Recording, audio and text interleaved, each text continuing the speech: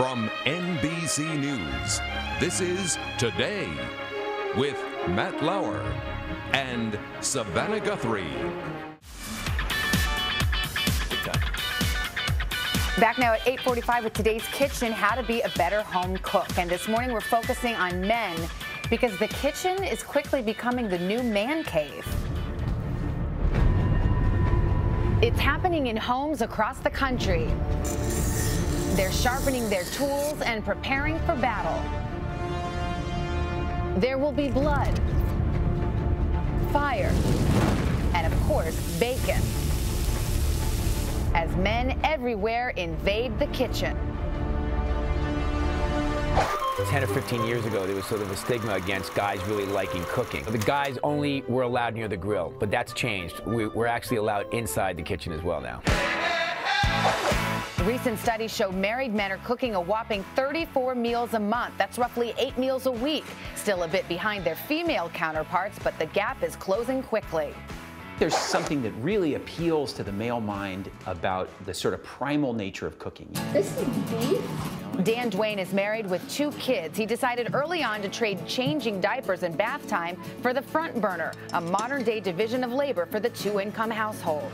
There was this choice: diapers, knives, and that wasn't a very hard decision for me.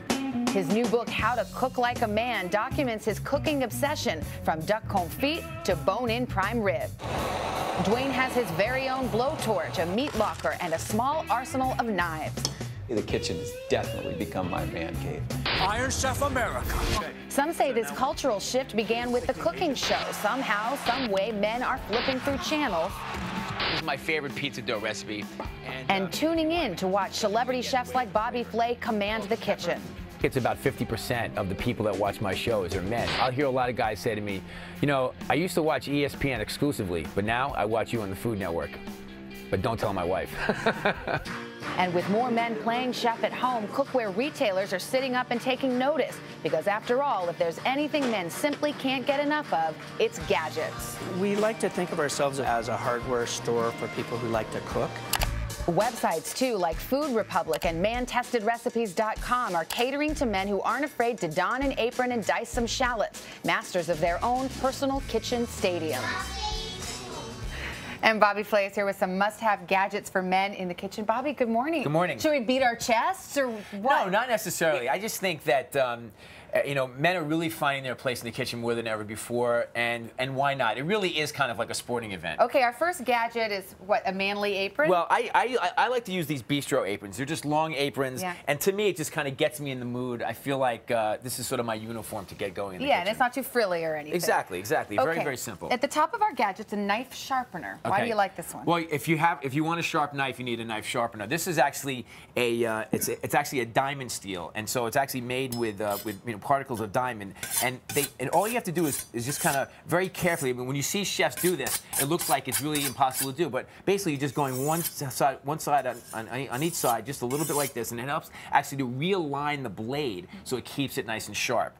And then, like this knife. And this knife is great. This knife. Wow, I can't even speak today. This knife is great as well. You want a knife. This knife actually has a nice beechwood handle to it, and you want it to be sharp. This is actually a forged knife, which means it's actually made out of one piece of steel as opposed to put together with lots of pieces. Okay? How often do you sharpen your knives? I sharpen them about once a week, but about once a year you want them sharpened by a professional.